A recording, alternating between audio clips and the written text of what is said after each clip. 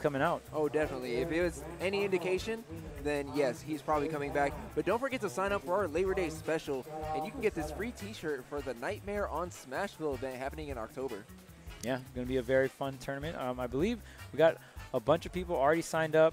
We have look, trick or treat, Halloween costume contest. So make sure to check it out. Free T-shirt, of course, to the first 50 entrants. And let's not forget about the after party at Not Scary Farm. If you've never been to Not Scary Farm, it is a lot of fun.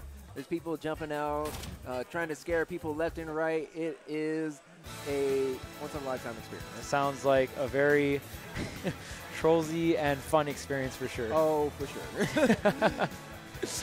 I suggest visiting Camp Snoopy during that time. Okay, all right. And it is an LCQ spot for Summit 2, for Summit Ultimate 2. So that's also a very, very big deal. And speaking of Summit qualifiers, the main one is going to be main stage here in SoCal. So make sure to come out to that if you want to try and qualify for Summit. I believe there's like four or five spots at main stage. That's right. And of course, the Run It Back event happening in Ohio. We haven't forgotten about you, and I hope you haven't forgotten about us. And of course, Extra Life with the Smash Out 2019. Yep, so make sure to check out all these great events coming to you guys in the future weekends to come, of course. Now, we are ready. Kameme here in winner's side of Grand Finals and T in the loser side. That's right. The entire event has led up to this moment. It's finally time to find out which member of Team Japan is going to be taking home the trophy. Is it going to be T with Pac-Man, or the surprise pick of Wario coming out from Kameme? Or will it be Kameme with the Fat Man? Oh.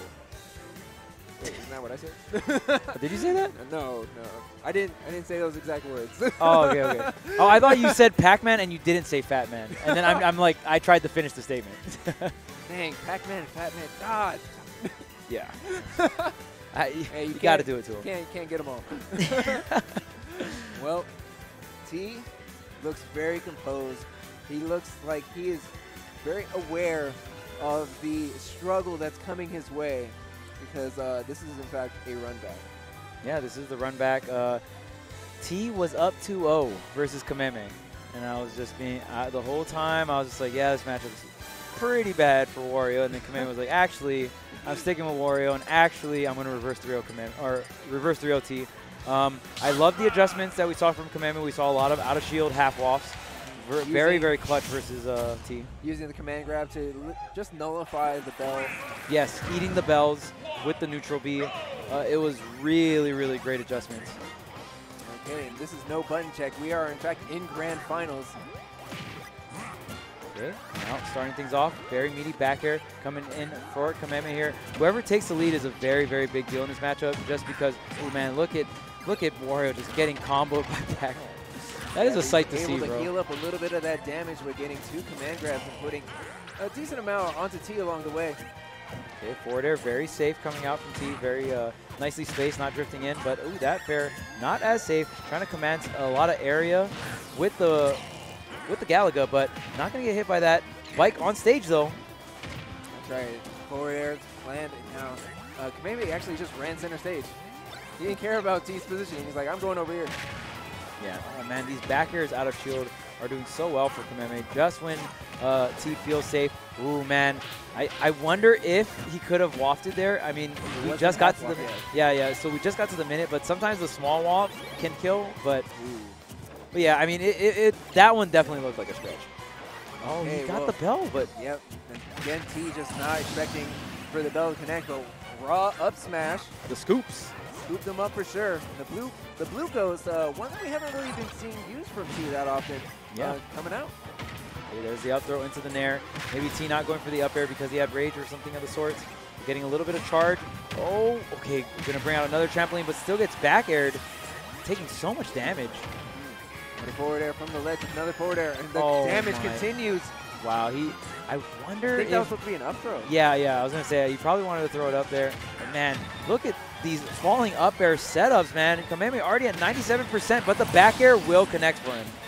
That's right, 2 stocks apiece, but with 96%, that's a good lead for T to hold on to.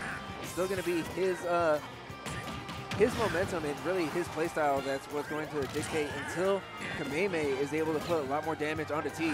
What? He got that stall. Yeah, he got the hit, but he gets the Gimp follow-up anyway, but maybe a little nerves coming in here for T. He got the bell, and he just stared at him. Might have been expecting shield mode to come out. Just maybe one too many games with versus Yeah, I know, right? It's like just too many nightmares of shield art. Like, is this real? Is this not real? What is real life, man? Okay, well, back air is going to put T back on the ledge.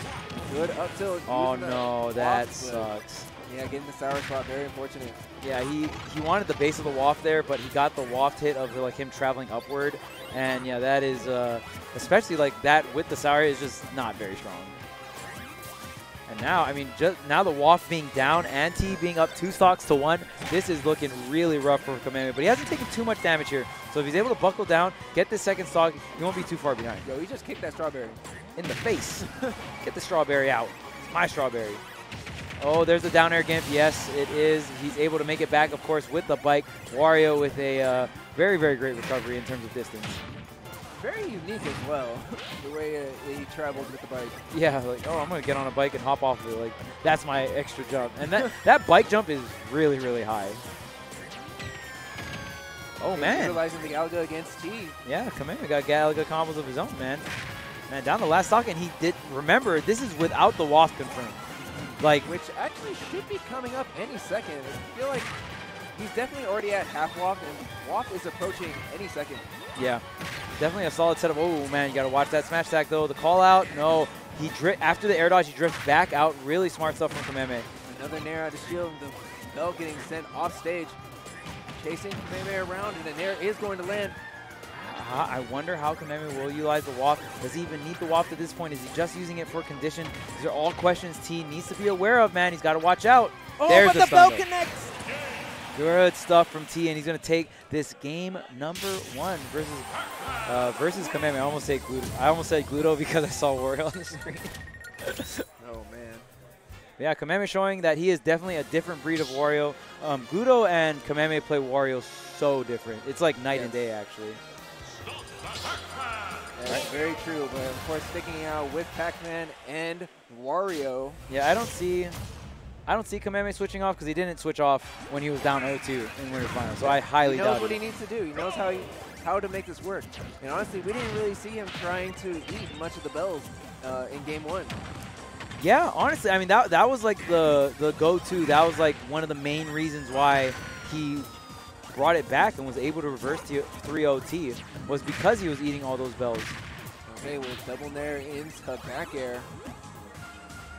Okay, trying to get the up tilt, but T just patiently waiting. He knows Wario doesn't have anything too crazy to hit him on the ledge. Of course, he could poke the down tilt out, but doesn't really confirm off of anything when you get down tilt. Get down tilted while hanging on the ledge. Right, and it looked like the Hydrant actually kind of messed up the spacing for T, but it did push him back at a safe distance, so, you know, maybe he'll take that as well. It's just so funny to me that T is, like, fishing for falling up air setups. Like, and it actually combos into stuff, so it's actually really good. But it just goes to show, and there it is. Yeah, there's the bite. Yep. Does not want to get hit by the bell, and he's doing it at a very, very great spacing here. And that's just, like, all the bonus fruit in general. Like, he could throw a Galaga and eat it, like... Oh. There it is again, yeah. Look at very little lag on the when he eats the bell as well. I mean, that's just plussing in Kameme's favor all around. He's going to take a second off the timer for Woz and gets a little bit of percent back and eliminates the bell. Those are all wins in Kameme's book. Oh, wow, it doesn't? Okay. He punches the air dodge with the grab, but the Hydrant kind of messing up the water at least. Looking for this back. Hydrant just keeps continuing to come into play, but down tilt into dash attack. Sending T straight up. Yeah, getting the sour spot on that dash attack. Oh, man, I feel like he could have forward tilted if he reacted a little bit quicker, but that is very, very hard to do in these tense situations. But the parry into the up smash, Kameme finds a way to take this first stock. Now it's going to be a much different game than we saw in Game 2 because with Kameme being in the lead, T is the one that's going to be forced to approach. Yeah, he has the full waft on deck here. Yeah, now that he can chill and just rack up this damage, he has the rage to back it up. Honestly, Wario at 125%. This character is very heavy. As long as he doesn't get hit by the bell, he'll be living for quite some time. And just, as I say, he gets the belt. I mean, that's just the Nair's working against him. We saw it a little bit earlier in the day. You were talking about how Rising Nair is not a good tool, really, for Wario to be using. Yeah, at very low percent. At very low percent. Which T is that? Yeah. Sometimes it'll actually, most of the time, it'll actually be negative on hit. I've seen some Warios like Tweak, they'll actually, at 0% instead of going for like Rising Nair, they'll go to like, oh, and there's the waft confirmed. Center stage, doesn't matter. Full waft, very, very strong in the up tilt into the waft. It didn't matter which way he did it on that one because since he was dead center stage. Exactly. Galaga is able to connect, but T not able to follow up, not in the correct position, but up throw into a single up air. Oh, get clapped. Oh, yeah, and knowing that he's going to go for the shield right on the platform, gets the chomp on as well. Yeah, earlier I was talking about Tweak does, he'll alternate how he nairs. So he'll like he'll fall down and just hit Nair 1 at 0%, and then Nair 1, falling Nair 1 into like Nair 1-2, rising Nair 1-2 will connect at like the lower percent. Okay, forward air does connect. It's so surprising that that up tilt doesn't reach the Pokemon platforms. Dude, I'm still mind blown that Kameme plays this matchup so well. It's like so crazy to me. Oh, I think Kameme was, or T was trying to bait Kameme into trying to eat it because he immediately grabbed it and threw it down. Yeah. Yeah, I mean, that's going to be some of the mix-ups, right? T can force him to go into the Chomp and maybe reposition himself and throw the bell in a different way where Chomp won't get him. Okay, the Chomp does come out, throwing T right off stage. Okay, showing the Chomp, backing up, gets the back air, catching T, overextending out of the corner. He feels like he has to fight his way out. Okay, the bell's online though. Kameme definitely respecting it here. And there it does connect, but the bell is gone. Really, he needed that bell because guess what? We got a half waft out of shield. Yep, there you go. And that's going to take the stock. And the two things that we pointed out that pretty much made it a possibility for Kameme to get the reverse 3 on T were the wafts out of shield and eating the bells. And he definitely did it in that match, and he definitely two-stock T right there. Well, let's see if he continues that trend. T was able to adjust and really set up. He had a couple setups to deal with like Kameme eating the bell. I want to see if he's going to utilize them now or maybe wait an additional game before bringing it back out. Yeah. We'll see if he gets some kind of a little bit more bell mix-ups, but we're going to run it back here straight to Pokemon Stadium 2, game number 3. Okay. Pokemon Stadium, which is actually kind of interesting because when it was T's counter pick last time they played, they went to Final Destination.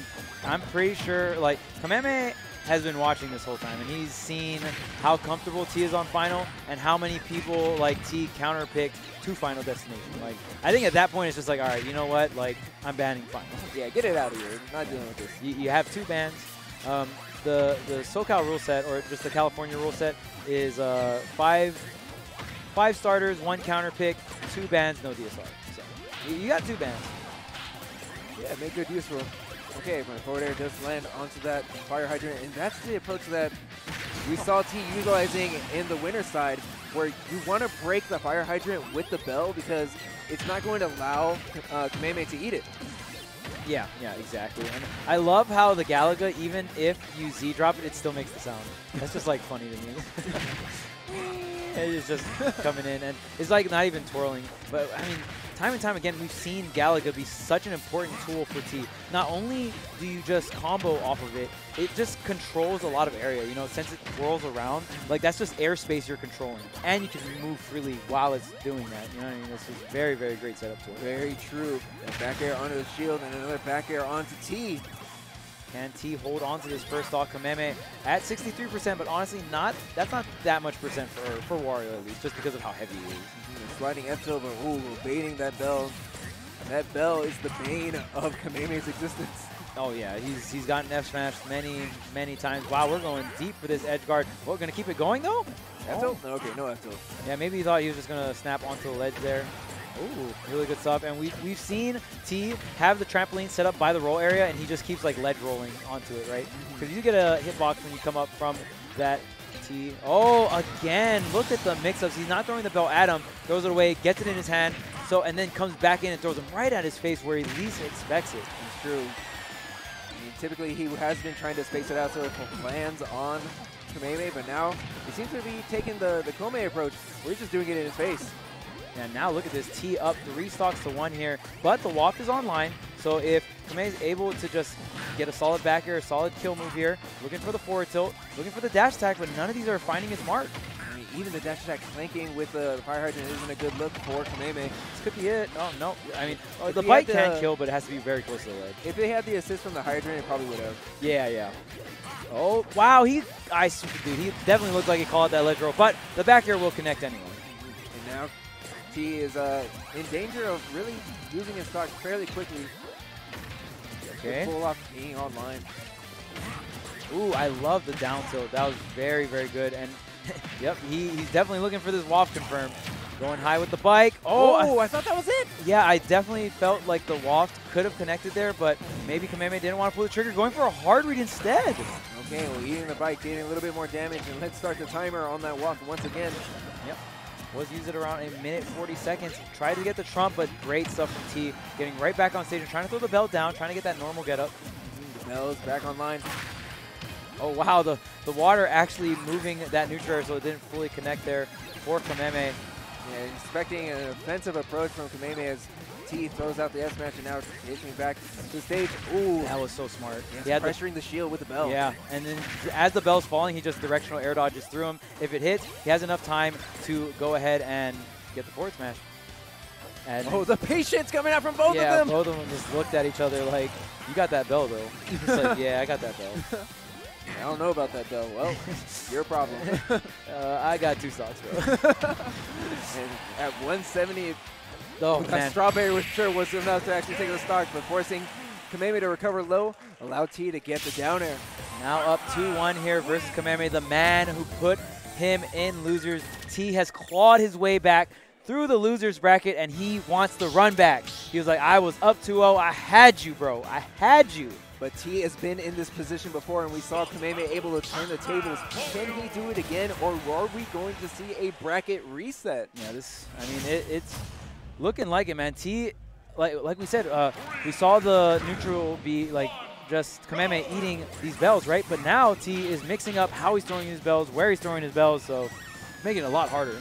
Oh, yeah, a lot of thoughts going through T's mind right now as he makes camp on the ledge. Oh, there's that reset after the up throw up air, falls back onto the ground, resets, goes for the up tilt, and just keeps the combo going. Slapping the fire hydrant towards T and getting both hits in there into a back air. Oh, yep, there's that low nair as well. But trying to set up this Galaga, T wants some low percent combos of his own, but Kameme is not giving it to him. Up tilt going to whiff. Oh, wow, such a great repositioning and coming back down with the back air, knowing exactly where T wants to stretch out with these hitboxes. Right, another nair trading in Kameme's favor, putting 90% onto T. Yeah, T definitely, I mean, that's something you never want. Oh, wow, that wall jump is very good. Whoa. Then he even started boxing his shield just in case Kameme was feeling a little brave. Yeah, yeah, that was a very, very good recovery. Ooh, and there's the grab, and it's so scary if Wario takes the first stock and he has waft. Like, that in itself is just a very scary thought here. Whoa, the melon just gets shot out by the water. Okay, T going to recover low and getting right back up on that ledge, rolling away from Kameme as he tries to set up his trap, but now the Galaga is in Kameme's hands. Nice catch with the with Wario there. Oh, crossing him up way too far. Not going to be able to get that up smash out of shield. Now T on the ropes here, 155% off stage. Trying to use the command grab, expecting to get up. Instead of eating it, just takes it and makes great use of it. And there's the clap right off the top. He had a lot of options there and how he could have killed him, but it looks like he's going to go with the up air. You can see like his mind processing it too. Like, which one do I do? Do I go back air, clap? Yeah, and that time he caught the bell with the neutral air, and he didn't opt to go for the neutral B. And if he ate that bell, he wouldn't have got the stock there. He actually reversaled him with the bell. So it was very good that Kameme actually was down to catch that with the nair, which is scary because sometimes you can just mess that up and then get stunned. Yeah, he was very high up too. So even being at like that percent, up smash wasn't going to read. Really, T could only really go for a back air, which I'm pretty sure wouldn't have killed in that position.